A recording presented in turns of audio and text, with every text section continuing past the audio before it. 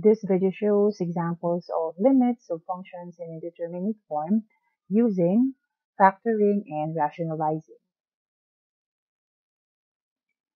For example 1, let's say we have the limit of x squared plus 2x plus 1 over x plus 1 as x approaches -1. If we try to substitute -1 to the given function, we would be having the square of -1 plus 2 times -1 plus 1 over -1 plus 1. So this is in indeterminate form because upon substitution, we have 0 over 0. Therefore, we need to do another work to identify the limit of this function, and that would be factoring. The numerator can be written as x plus 1 times x plus 1, for these are the factors of the numerator.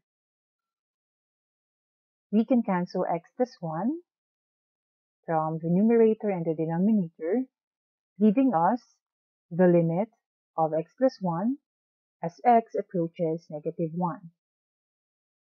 We can now substitute -1 to x, and that would be -1 plus 1. So the limit for example 1 is 0.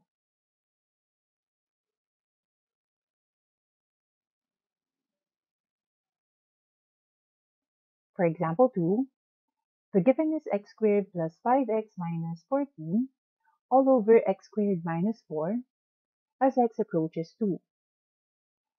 Let us show that this is really in indeterminate form by substituting 2 to our x. So we would be having 4 plus 5 times 2 is 10 minus 14, and that would be 0 over 0. Getting the factors of the numerator would be x plus 7 and x minus 2. Also, the denominator would be the sum and difference of two binomials, and that would be x plus 2 times x minus 2. We can cancel x minus 2, leaving us the limit of x plus 7 over x plus 2 as x approaches 2. By substitution, we can have 2 plus 7 over 2 plus 2. So the limit of this function is 9 over 4.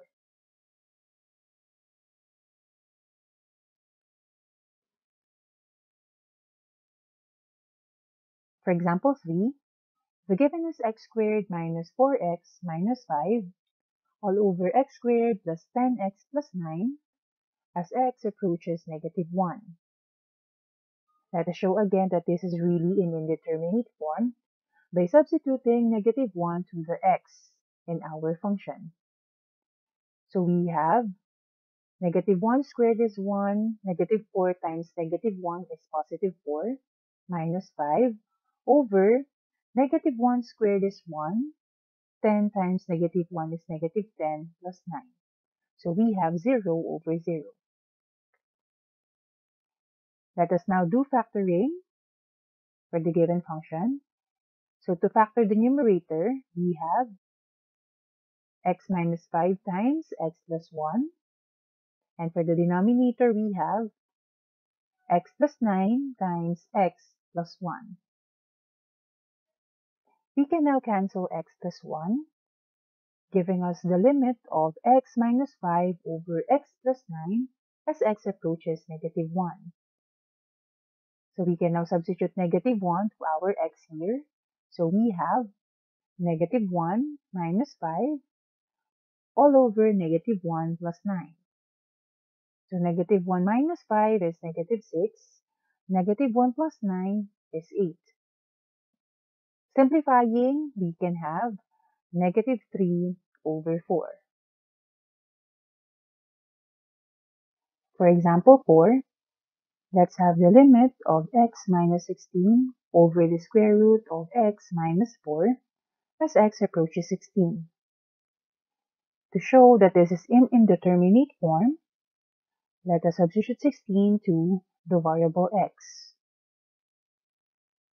So we have 0 over 0. To get the limit of this function as x approaches 16, we're going to do rationalization. Therefore, we need to multiply this function to the conjugate of the denominator.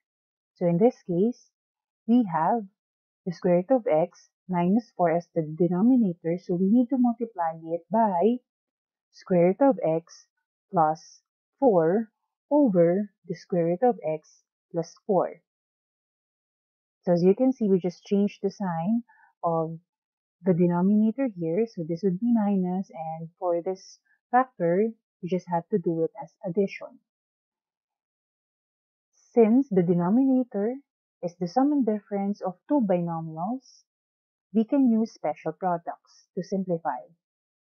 So we can have the square of the square root of x minus the square of 4. To simplify the denominator, we would be having x minus 16. We can cancel x minus 16, giving us the limit of the square root of x plus 4 as x approaches 16. By substitution, we can have the square root of 16 plus 4. So we have 4 plus 4, and that would be 8. For example 5, the limit of the square root of a plus 4 minus 2 over a as a approaches 0. To check if this is really an indeterminate form as a approaches 0, let us substitute 0 to our variable a. So we have 0 plus 4 minus 2. So we have square root of 4, and that would be 2 minus 2 over 0. So we have 0 over 0. Let us multiply the square root of a plus 4 plus 2 over the square root of a plus 4 plus 2 to our function to rationalize. So same step as our example 4. As you can see here in the numerator, we can perform special products, since our numerator shows the sum and difference of two binomials. Therefore, we can have the square of the square root of a plus 4 minus 2 squared all over a times the square root of a plus 4 plus 2. Simplifying the numerator, we can have a plus 4 minus 2 squared is 4. We can still simplify the numerator. So 4 minus 4 is 0 plus a, and that would be a. We can cancel a, giving us 1 over the square root of a plus 4 plus 2. We can now substitute 0 to our variable a. So we have 1 over the square root of 0 plus 4 plus 2. This would be square root of 4, and that would be 2 plus 2, so that would be 4 for the denominator. Therefore, the limit for example 5 is 1 over 4. For example 6, we have the limit of 3 minus the square root of x squared plus 9 all over x squared as x approaches 0, showing that this would be 0 over 0. We have to substitute 0 to our variable x. To evaluate the limit, we need to multiply this function to 3 plus the square root of x squared plus 9 over 3 plus the square root of x squared plus 9. Again, the numerator shows sum and difference of two binomials. So we can solve this by doing 3 squared minus the square of the square root of x squared plus 9 over x squared times 3 plus the square root of x squared plus 9. So simplifying the numerator, we can have 9 minus x squared plus 9 because the radical sign would be cancelled because we are squaring this term. So simplifying our numerator, we can have 9 minus x squared minus 9, distributing the negative 1 here.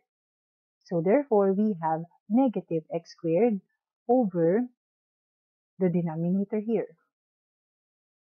And as you can see, we can cancel x squared, leaving us the limit of negative 1 all over 3 plus the square root of x squared plus 9.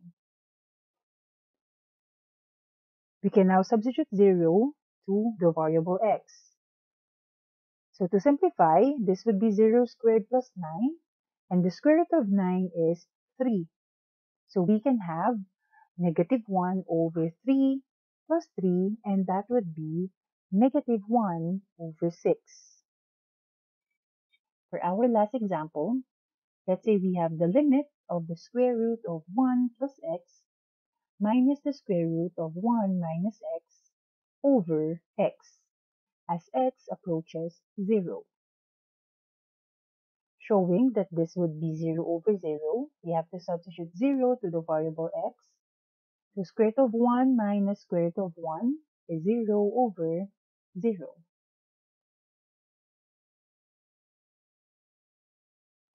To get the limit of this function, we need to multiply this by the conjugate of the numerator. So we have the square root of 1 plus x plus the square root of 1 minus x, all over the square root of 1 plus x plus the square root of 1 minus x. The numerator shows the sum and difference of two binomials. Therefore, we can simplify the numerator by doing special products, and that would be the square of the square root of 1 plus x minus the square of the square root of 1 minus x all over the denominator.